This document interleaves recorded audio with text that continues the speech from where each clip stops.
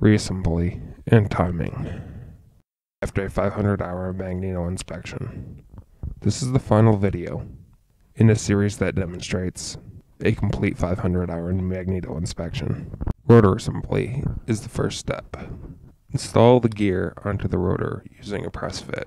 The gear is clocked in place using a woodruff key. The bearing races will then be pressed on, followed by the cam. The direction of Magneto rotation determines the direction in which the cam is attached on the end of the rotor. The cam is then retained using a one-time use specialty screw that is torqued to 25 to 30 inch-pounds. Coil installation.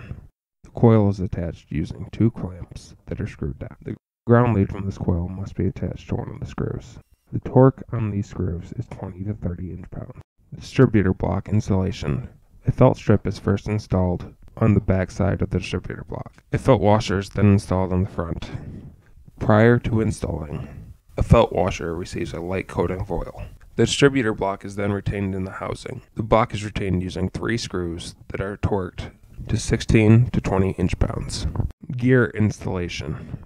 The gear requires washers to be placed between it and the distributor block.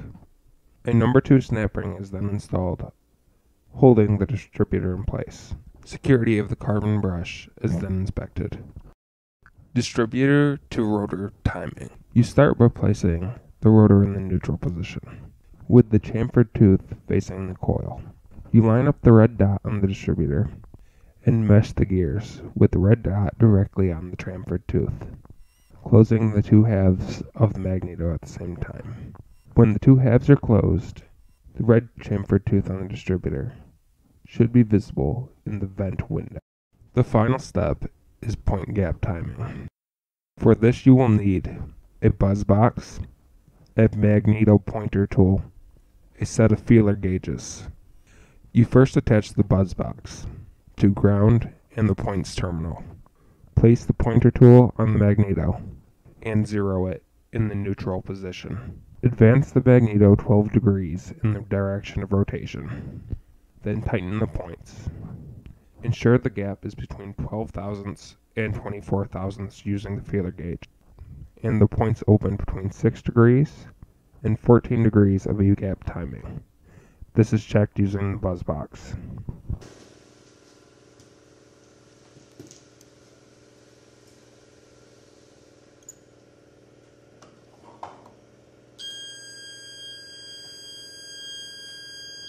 So I'll set it where I want it. I want it at about 12. That seems to work pretty good as far as the point clearance.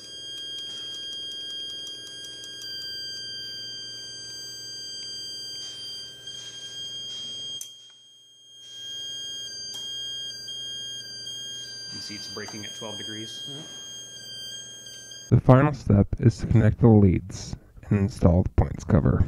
This completes my videos covering the topic of a Magneto 500-hour inspection.